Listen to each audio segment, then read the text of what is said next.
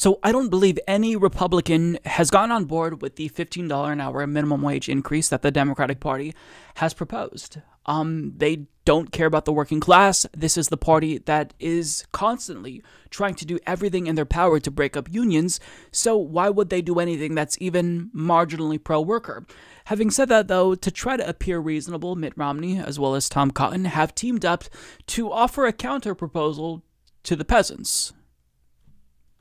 They'll still get crumbs, but maybe a little bit less crumbs than the Democratic Party is proposing. So NBC News' Sahil Kapoor reports Mitt Romney and Tom Cotton roll out plan to raise the federal minimum wage to $10 per hour incrementally over 5 years, tied to mandatory E-Verify for employers and stricter penalties for hiring people here illegally. Oh, well, I mean, are they not merciful? Are they not reasonable? They don't want to raise the wage to $15 an hour, which isn't enough in 2021, but, they still at least admit maybe workers should make a little bit more. What's interesting to me is that Tom Cotton is on board with this proposal. The minimum wage in Arkansas is $11 an hour. So he's not even on board with what his own state has as the minimum wage. Like, they have to be trolling. Like, this has to be a joke.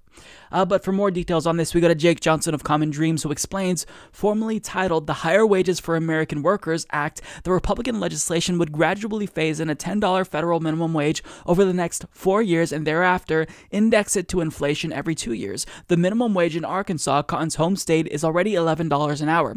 Romney and Cotton's bill would also require employers to use E-Verify, a Department of Homeland Security system to ensure that companies don't hire undocumented workers, and heighten penalties on businesses that continue to do so, measures that Romney's office said are designed to prevent undocumented people from benefiting from the minimum wage increase. This one makes my blood boil, tweeted Dorian Warren, president of advocacy group Community Change. Romney and Cotton are offering a paltry minimum wage increase in exchange for throwing immigrants under the bus. They think US-born workers will fall for this. They won't. So not only are they lowering the federal minimum wage by $5 in comparison to what the Democrats are proposing, they're trying to sneak in this xenophobic nonsense to suggest that, well, it's these immigrants who are taking American jobs, when in actuality, that doesn't bear out in reality.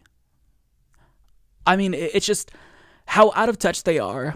That can never be overstated. Let's examine the net worth of these two ghouls for a moment. Tom Cotton is worth an estimated $5 million. Mitt Romney, however, is worth an estimated $150 to $250 million. He is a multi-millionaire. This is an individual who owned a mansion that had an elevator for his car. Right, can you imagine having an elevator in your home? Well, he had one in his home for his car.